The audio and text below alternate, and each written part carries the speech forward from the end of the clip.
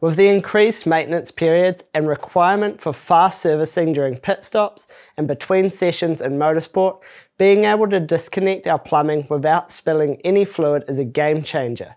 The most common place you'll see dry brake couplings used is when filling fuel tanks.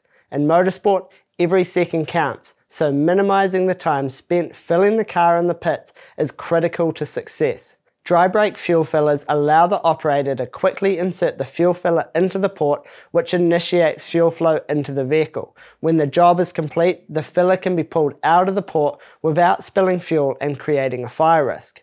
The dry brake coupling is an automated mechanism that seals off each side of the plumbing when the line is disconnected. This looks like a sprung valve on each side of the connection that opens when pressed together. In the fuel filler system, the filler side is the male side and the vehicle side is the female. The other areas where dry brakes are beneficial are naturally those where we want to disconnect lines for servicing components but don't want fluid to leak out. For example, our brake lines. In some racing series, changing, removing or servicing calipers can become a regular occurrence, but if we want to remove the calipers, we have to disconnect the lines, meaning we're going to need to rebleed the system. This is a time-consuming process, but something we are likely going to have to do anyway.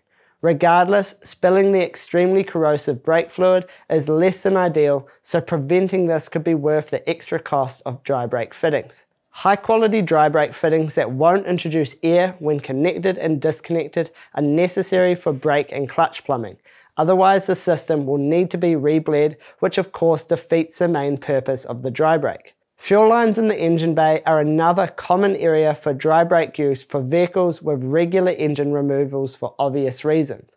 For fuel and brake lines, these couplings will have some form of fitting on each end. For example, this could be an AN fitting on each side, or an ORB or banjo on one side, allowing connection of the plumbing lines directly to components.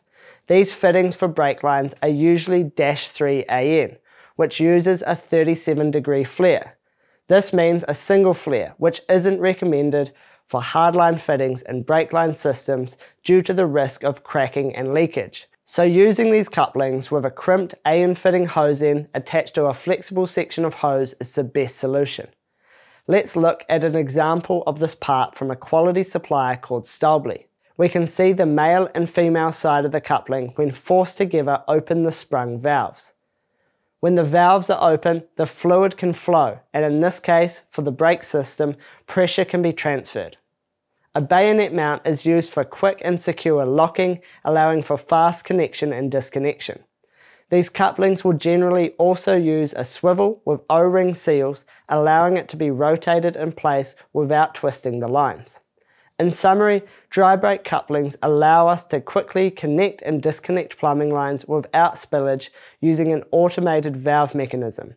These are commonly used when filling fuel, but are also helpful in the rest of our fuel system and brakes where the servicing is regular and the expense is justified.